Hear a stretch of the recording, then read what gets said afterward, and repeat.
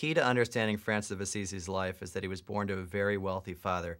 Pietro de Bernardone was a cloth merchant. In fact, Francis was born Giovanni, and he was named Francesco because his father had just come back from a trip from France.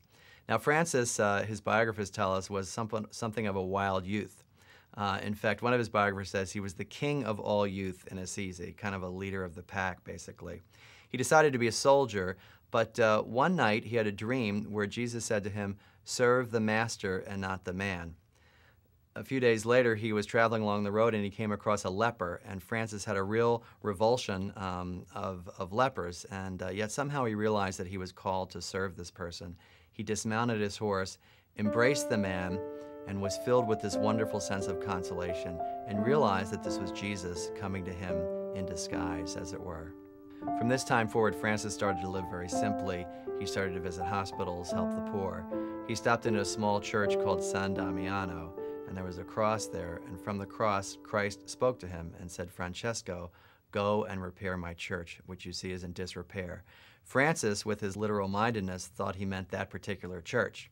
So he went to his father's workshop, stole a bolt of cloth, sold it, and started repairing the church. His father, not surprisingly, was furious, started to bring a lawsuit against him. There was a big uproar in town, and a few days later, Francis appeared in the town square, removed all of his clothes, threw them in the town square, and said, "I give everything back to you." The bishop, who was watching, was so struck by this, he burst into tears and covered Francis, who was naked, with his cloak. And so the symbolism was complete. He had divested himself of all of his father's wealth and was taking on the protection of the church.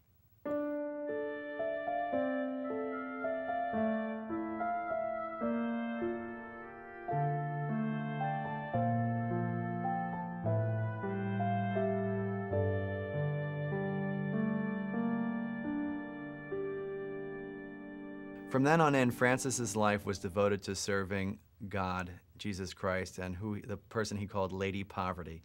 Poverty is really the essence of Francis of Assisi, which is very important to see him as coming from a wealthy family. So it is a real break from Francis's past. He gradually gathers around him a group of friends who are called the Franciscans.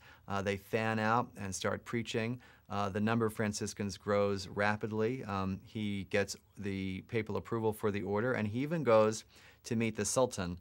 This is during the Crusades, to try to broker some sort of peace. And the legend is that the Sultan says, "Your religion is very beautiful, but I could not accept it because I would be killed if that happened." Francis was also a pretty good wordsmith, too. Some people say that his Canticle of Brother's Son, which is a sort of song of praise to nature and to animals and to God, is one of the first things that's really written in the vernacular Italian. And so Francis is seen as kind of an important literary figure.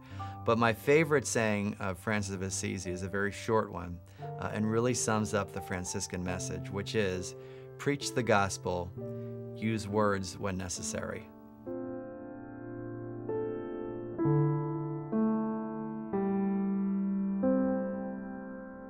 Francis is a really austere person, but very joyful. He loved nature. There are some wonderful legendary stories about him preaching to the birds, taming a very fierce wolf. But in the end, even Francis himself became a little too strict for the Franciscans, who found his style of poverty a little too austere. And at one point, there was a time when it looked like Francis would have to leave the Franciscans himself.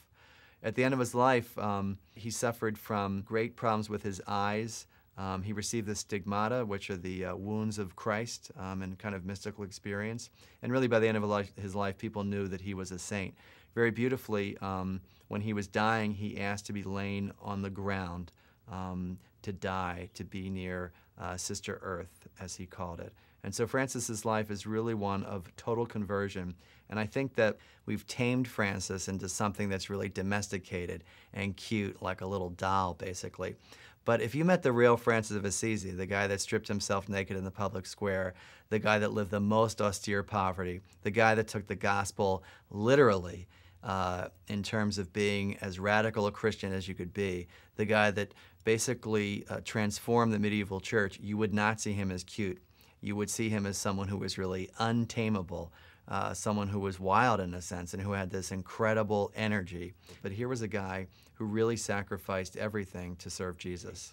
So I think what happens is by taming the saint, we not only sort of distance ourselves from the real story, which is unfortunate, but we kind of separate ourselves from the reality of the Christian message, which is impinging on all of us. So it's a lot easier to see Francis of Assisi as a little concrete garden statue than it is to see him in all his complexity. But I think as Christians, that's what we're called to do.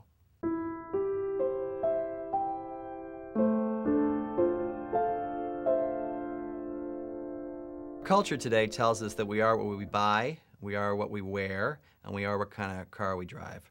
Francis of Assisi says we're not. One of the messages of Francis of Assisi is don't be afraid to live simply, no matter how much pressure is on you. And if you look to him, think about his wonderful experience of just divesting himself of all of his clothes. I wouldn't go that far, but Francis tells us you don't have to have a lot of junk in your life. So try to live simply. That's what Francis tells us.